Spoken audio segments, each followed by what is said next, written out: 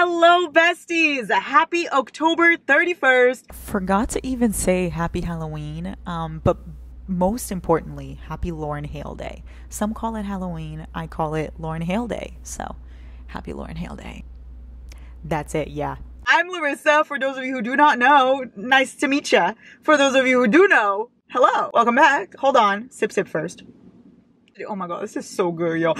Before y'all in the comment section bombard me, I always tell you what this drink is, but every single time I show it again, more people ask. So let me just say it. It is a venti iced white chocolate mocha, no whip, sweet cream foam instead, extra caramel drizzle, and it is delicious. I call it the Aaron Blackford. Moving on. We're here to do my October wrap up, aka all the books I read in October. I'm gonna go through them with you, tell you a little bit of what they're about and what I rated it. I'm in the car because the people in my house are asleep, and so I don't want to wake anybody up because we all know how loud I am. So I'm in my safe space, my vehicle. I feel like I should never explain myself anymore with why I'm in my vehicle. I'm just always here. Get used to it. I think I read like 12 books this month. Not my worst month, not my best either. There's some good books in here. Let's start, shall we? First and foremost, y'all know that I've been going through the Addicted Calloway Sisters series, and it has become my favorite series of all time. Nothing can top it. And last month I read Addicted to You and Ricochet. And this month I read Addicted for Now, which was definitely my favorite so far. This book is astonishing. And I also read Kiss the Sky. Yup. And then I went into Hot House Flower. So, can you even see these books? Yes or no? So these are the 3 Addicted Calloway books I read this month. Let me tell you a little bit of what the series is about in case you don't know, and then go into a little bit of these books because I don't want to spoil anything for you if you haven't read the series yet. You know what I mean? The Addicted series is Addicted to You, Ricochet, Addicted for Now, Thrive, and Addicted After All. Those are the 5 books in the Addicted series. The Addicted series follows Lo and Lily, who are childhood best friends. Lo is an alcoholic and Lily is a sex addict. The whole series is about them overcoming that together and becoming healthier versions of themselves, falling in love, and it is incredible. And in the Addicted series, you meet all of their best friends. So you meet Reich Meadows, you meet Connor Cobalt, Rose Calloway, and Daisy Calloway. Daisy Calloway and Rose Calloway, clearly the Calloway sisters, are Lily's sisters. And then you have Loren Hale, Reich Meadows, and Connor Cobalt. So the whole story of Addicted / Calloway Sisters follows those 6. And the Addicted books, as I said, are Lily and Lo. But there's a spin-off series, which is called the Calloway Sister series. And that goes into Kiss the Sky, which is number 1, Hot House Flower, number 2. Then you have Feel the Fire, number 3, Long Way Down, number 4. And you have an epilogue novel of all of them, which is called Some Kind of Perfect. So the Addicted / Calloway Sister series is 10 books in total. And a lot of people ask me the reading order. I'm going to put it right here, a little screenshot of the reading order for you. In the beginning of every single one of the books, they give you a recommended reading order. Since the Addicted series is one series, and then the Calloway Sister series is the spin-off of that, you can read them separate. You could just read the Addicted series if you wanted to, and you could just read the Calloway Sister series if you want to. But I would highly, hand on fire, don't know why I said that. I would highly recommend going in order because it literally just makes the entire series if you read these like intertwined. I know it seems like a lot, but it is so worth it. I cannot recommend this series enough. It is the best series I've ever read in my entire life. There's nothing like it. Because the thing is, you follow these characters in their lives, but it's not as like drama filled as you would think. So a lot of people's like qualm about this series. I've never used the word qualm before. I don't know why I chose today to start, but I'm going to ride with it. Usually people's qualm about this series is that it's too long, so they feel like it'll be too much drama with everybody, but that's really not the case. Like those 6, they are ride or die for each other. You get amazing, epic, incredible love stories. You get this amazing friendship and found family through this group. Like they would all die for each other, and these couples are amazing. These friendships are amazing. Found family, like it's incredible. And you follow them through their lives. So a lot of things happen to them, but those 6 are like an impenetrable force together. They're like the Avengers. I did not just say that. Anyway, I would highly recommend, like, you go through trips with them. You get to see them become famous. You get to see them build companies together. You get to see weddings, proposals, pregnancies. Like, you get to live this life with these characters, and you grow so fond of them. Like, I cannot recommend it enough. Please read the Addicted / Calloway Sister series. With that being said, Addicted for Now was the 3rd one in the Addicted series. So it did follow Lo and Lily. I adored it. 5 stars. It was incredible. I don't want to give any spoilers, so I don't really want to say at all like what this consists of, but it just continues to follow Lo and Lily's story. And it is amazing, 5 stars. And then I went into the Calloway Sisters series, and that's Kiss the Sky. I also gave it 5 stars. And Hot House Flower also gave it 5 stars, honestly. So the Addicted books are all Lo and Lily. In the first 2, you only get Lily's point of view, but then the 3rd, 4th, and 5th, you do get Lily and Lo's point of view, which is amazing. And then the Calloway Sisters series, you get Kiss the Sky and Feel the Fire are both Rose and Connor's books. You get both of their point of views. And then Hot House Flower and Long Way Down are Reich and Daisy's books, and you get their point of views as well. And then Some Kind of Perfect, the epilogue novel, you get all of their point of views. If you want a series that you are going to fall head over heels, I'm this train behind me. Excuse me, I'm filming. Quiet on set, sir. What was I saying? Oh yeah, if you want a series that you're gonna just fall head over heels with and like just become obsessed with all the couples, I would highly recommend. My favorite couple has to be Lilo, has to be Lily and Lo. I just adore them so much. But Connor and Rose, picture Chuck and Blair on crack. That's Connor and Rose. They're astonishing. And then Reich and Daisy, age gap, adventurous, and like wildness, that's them. Oh my god, you get a little bit of everything with these couples, and you get amazing love stories and amazing friendships, and hilarious too. I cannot recommend it enough. Please read the Addicted Calloway Sisters series. So those are the first 3 books I read this month. 5 stars. After that, I was sad because I read 3 Addicted Calloway Sisters books, and I'm almost done with the series, so I was a little bit upset. So I decided to take a little break because next month I'm definitely going to finish it, which just scares me because I don't want to finish it. And I went into Luna and the Lie by Mariana Zapata. We all know Mariana Zapata is my favorite author of all time. This was one of the only books by her that I had not read yet. I think I have like 2 left that I haven't read. Other than that, I've read her whole catalog, which is really upsetting because she's my favorite author. Every time I read one of her books, it just like makes me sad that no other books compare. But let me tell you what this one is about. It's a thick one. Very slow burn. Let me say that first and foremost. Mariana, if you do not know, is known for slow burn. I'm still going to make that video I told you guys about where I'm going to go into detail about every single one of her books, like an ultimate guide kind of thing, how I did for Colleen. I'm just finishing up the last 2 books that I have to go through just so I can make that video like having read all of them to give you guys more accurate descriptions, you know? So Luna and the Lie is, I think, her slowest burn that I've read, not gonna lie, because Mariana's books are all about like 600 pages. This one is, yeah, 616. Literally, I kid you not, the couple does not get together until like 97% into this book. Which is usually Mariana's books. They don't get together until like 80, 90% anyway. But this one was so slow burn, like insanely slow burn. I enjoyed every second of it though. This one follows Luna, and it is told from Luna's point of view. And she works in a car shop, mechanic shop. What are those things called? Mechanics? Dealership? No, that's wrong. A car shop. She's one of those people that paints cars. She has this boss, Ripley, and you get such grumpy sunshine from them too. She is extreme sunshine. He is extreme grump. And she is, I think, one of my favorite MCs I've read about. She's very positive, very funny. Like, she's such a ball of light. I adore her. The train again, y'all. I can't deal. Hello. So Luna basically one day tells a lie for Ripley. I'm not going to tell you what the lie is because it goes into it in this book and I don't want to spoil it for you. But basically she tells a lie for him. She keeps a secret for him. And he feels like he has to pay her back somehow for that because he thinks it's a really big thing that she did. And that's kind of what it goes into this book. Him wanting to pay her back for this big thing she did for him. It goes into her past, his past. It's incredible. It is really, really good. I rated it 5 stars because I rate anything Mariana writes 5 stars. It's not even a question for me. I just adore her so much. It is not my favorite out of every single one I've read, but it is so good. It's definitely up there. It's just not my top 5 because my top 5 is very specific Mariana top 5. I don't think they'll ever change. But this one's very, very good. I would highly recommend. If you like slow burn though, you have to be patient. So what I did next altered the state of my entire life, basically. I'm not even exaggerating in any way, shape, or form. It's like all the trains want to pass by today. Sheldon Cooper, hello? So what I did next changed my entire life. I know that seems exaggerative, but it's not, because I read the Raven Hood trilogy. Oh my God. Just thinking about it makes me want to cry all over again. Let me explain. So Flock is the first book in the Raven Hood trilogy. And then it goes Exodus, and then it goes The Finish Line. Those are the 3 books. So here's the thing about the Raven Hood trilogy. Nobody knows anything about it, right? I went into this knowing nothing. Like, I did not know what it was about. I didn't even know if it was a fantasy, a romance, a thriller, like nothing. Because the back of these books don't tell you anything. And whenever you ask someone, they also don't tell you anything. Like, I've seen little quotes here and there, little aesthetic videos, but I never knew what this series consisted of. And that's what I'm going to do to you guys. I am not going to tell you because hear me out. The best possible thing you can do with your life is go into these books completely blind. Like, go into it not knowing what to expect. It is so worth it. I'll read you the back. Maybe that'll help you. Can you keep a secret?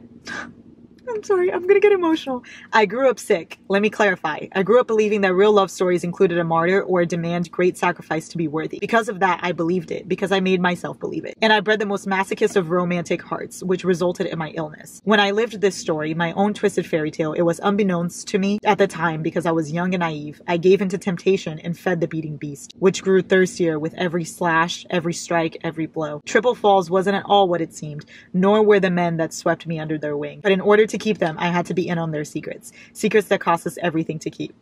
That's the novelty of fiction versus reality. You can't relive your own love story because by the time you realized you're living it, it's over. At least that was the case for me and the men I trusted my foolish heart to. Looking back, I'm convinced I willed my story into existence due to my illness, and all were punished. Did that tell you anything? No, right? But now rereading that back after reading the trilogy, it explains everything, but you just don't get it at the time. This entire book, I had no idea what was going on. I read this book completely clueless the entire time. And by the end of it, I was still pretty clueless. Maybe by the end of this book, I knew like 5% of what was going on. Barely. I was confused the entire time. And yet I still rated it a 4.5 because I still loved it so much. I just was so confused. No idea what was going on, right? But then I went into Exodus. As much as I was so confused in this book explained everything to me. It all clicked. It all came together what was going on. I died a little inside. Like, this book took a part of me. I'll never get it back. It just took everything.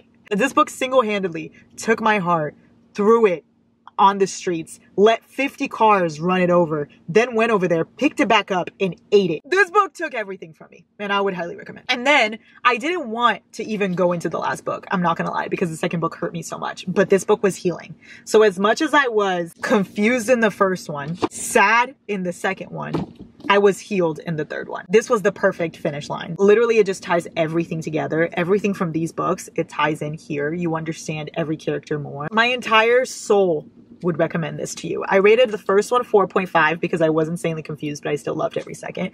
I rated the second one 5 stars, 5 million if I could, and the finish line 5 stars as well, 5 million if I could. This is my favorite trilogy of all time. I read it like 3 weeks ago, and it's still hard for me to wake up every day and go on, knowing that I would never read this again for the first time. It seems like I'm exaggerating, but the way I cried at the Starbucks drive-thru thinking of this, the way I cried at the gym on the treadmill thinking about this, like, I still cry if I let myself think about it too much. Every time it rains, I cry because of what happens in this book. Read this. Read this. Yes. After Ravenhood, I felt empty and I felt like I had nothing to live for, really. I decided that it would be a good idea for me to go into a mafia book because I was like, oh, maybe it'll like get me out of this reading slump, because I did not read for a week straight after Ravenhood. I couldn't pick up anything. So I got my handy dandy Kindle and I read, what did I even read? I read Sweet Temptation by Cora Riley. Sweet Temptation follows Cassio and Julia. So her name's spelled with a G. It's like G-U-I, whatever. Like, it's spelled like Gulia. And that's what I kept calling her until I realized that it was most definitely Julia. Fun fact. So it follows them too, and you get multiple POVs. It is a mafia romance. So throw your feminism out the window when you go to read these, just know. So Cassio is like the underboss of Philadelphia, and his wife mysteriously dies, and nobody knows if he killed his wife or if she just died. He has to take on a new wife because apparently mafia leaders, and they have to have wives. I don't know. He also has 2 kids, so he needs somebody to take care of his kids and take care of his body. So he marries this girl, Julia. Her father gives him Julia because, again, mafia. Pick up your feminism. Just chuck that shit. Don't look back when you're reading these mafia books. I love it though. He's in his 30s and she's 18, so there is an age gap in this, and it's a marriage of convenience. And she goes to live in his house, she goes to take care of his kids, and you get that love story between them. I did not love this book, I will say. I don't know if it's because it was right after Ravenhood and nothing was comparing for me. Maybe if I would have read it at a different time in my life, I would like it way more. I didn't love it. I rated it a 3.5. It was definitely just like a chill book. It was the most chill mafia book ever. Like, there were no like bloody guts and like crazy things going on.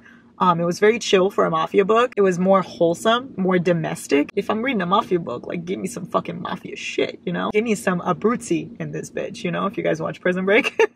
But yeah, I liked it. I just didn't love it. It was just kind of there. It was just kind of chill. Nothing memorable, but nothing that I would like puke on either. It was okay. Next up, I read Reminders of Him, Shoddy Bays. Reminders of Him by Colleen Hoover. So this is an arc. This book comes out January 18th of 2022. It was amazing. It was amazing. We all know Colleen doesn't miss. We all know Colleen's one of my favorite authors. Essentially, it is about this girl, Kenna. So Kenna is in jail for 5 years because of a horrible, tragic mistake. And after she gets out, she goes back to the town where everything went wrong to go get her daughter, because she has a daughter that she has never seen and she wants to get to know her daughter. However, everybody in her daughter's life does not want her to meet her daughter and to be in her life, except for Ledger. Ledger Ward, he is a local bar owner and he's very close to Kenna's daughter, and he is like her in to getting to know her daughter, but nobody else wants her to. So you get a love story in this book, right? But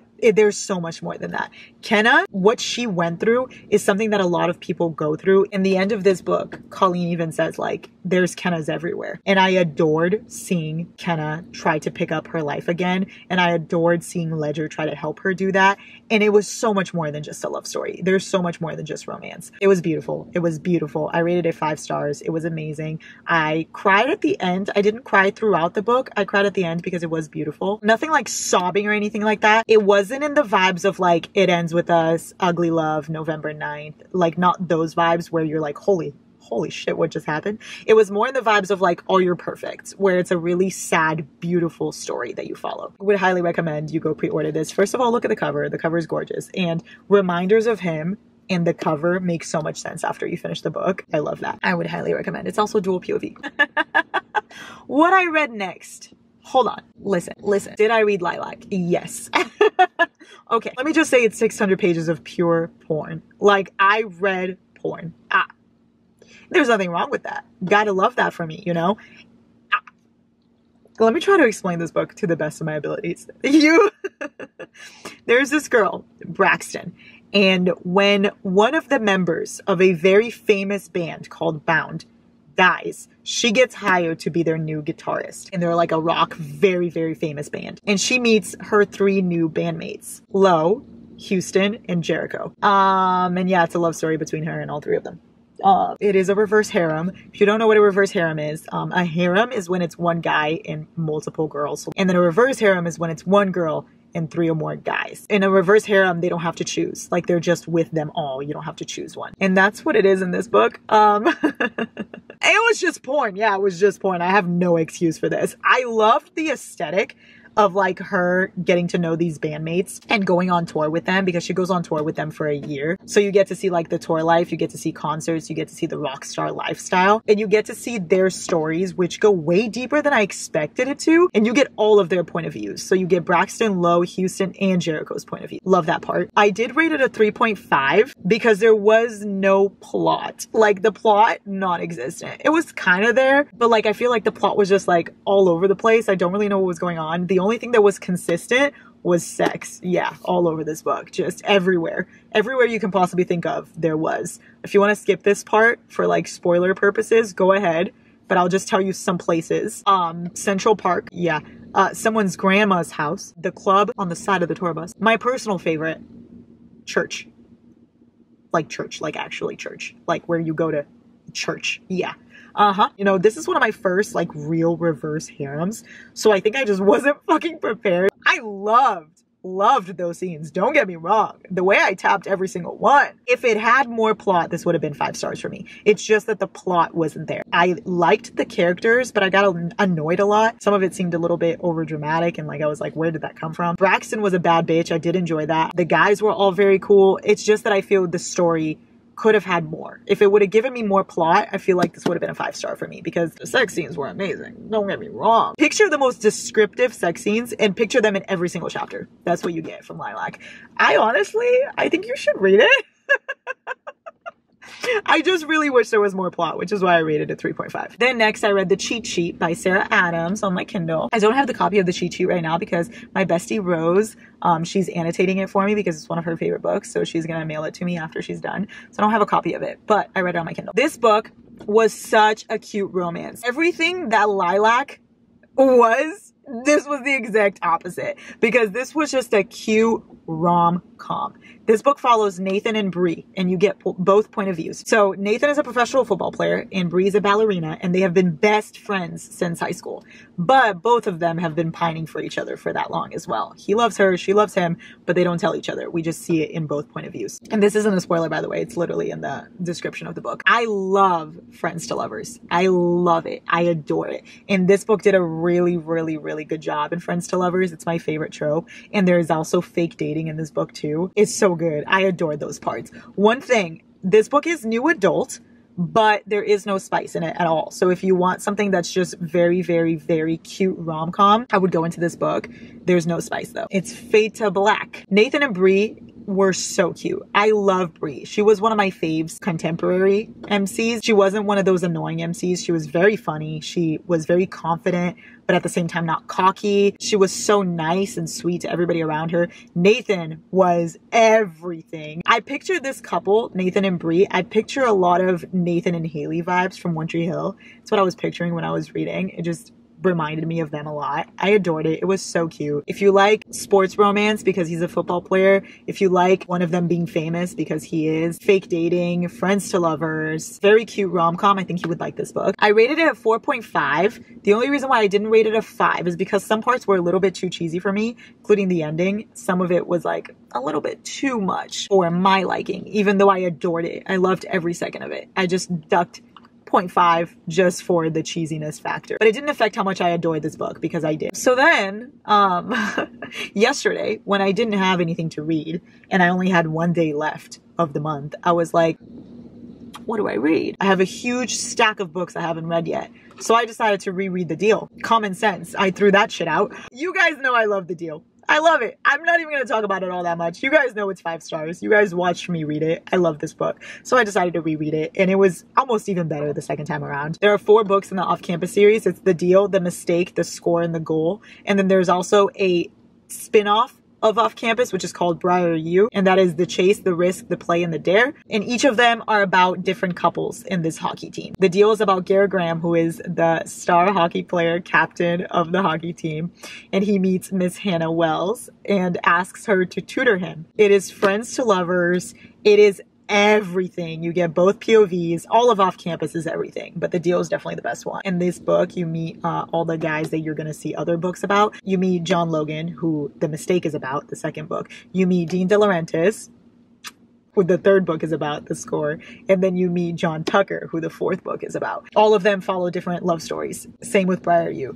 I would highly recommend, honestly. Off-Campus just gives you a feeling like no other. It is so, so good. If you like college romances, sports romances, just fun stories, but also they go deeper, you probably really like this. Like, a lot of people are like, oh, Off-Campus is so trashy, and I'm like, so? I'm reading it for that exact reason, bitch. What you mean? Anyway, Garrett Graham, Until the End of Time. Yes, The Deal, 5 stars. That's it. That's all I read this month. I read 12 books this month. Like I said, not my best month, but not my worst month either. So I would say it's a win. I did stop reading for an entire week and a half after Ravenhood, so I'm blaming it on that. Before I leave, let me just say something I have to say every single time in these videos. Don't compare what you read to somebody else. If you read 15 books this month, awesome. If you read 0, awesome. If you read 1, awesome. Who cares? Read however much you want, whenever you want. This is all for fun. Don't let yourself get caught up in how many books you read. That's it, besties. I hope you guys have a great day. I love you.